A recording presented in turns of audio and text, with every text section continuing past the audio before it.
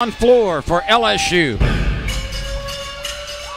We're going to see some big tumbling from Kennedi. She's an All-American on this event and a mainstay in this lineup. Just shy of a 10 for her career high at 9.975. Hops her foot out of bounds there. 1/10 the deduction on that landing, but a massive double Arabian.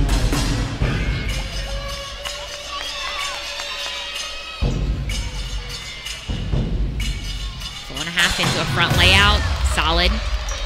Just floats that combination pass, makes it look easy.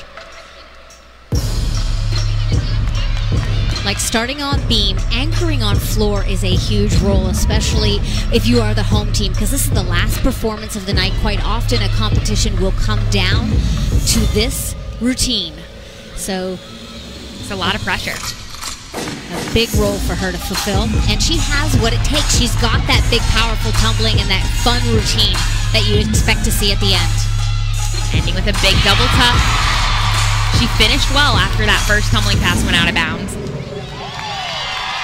And again, they had a great floor lineup. Just some landing issues here and there, but those things will get better as the season progresses, as the girls get more comfortable. The skills are there. The endurance is pretty much there. They are physically prepared, so it's just dialing in some of those small details as the season goes on. This has been a fabulous start for LSU. And Cal was very consistent all night on every event. They stayed in their own, and they definitely have some things to work on for sure, as does LSU, but they stayed within their own team, and they got the job done tonight.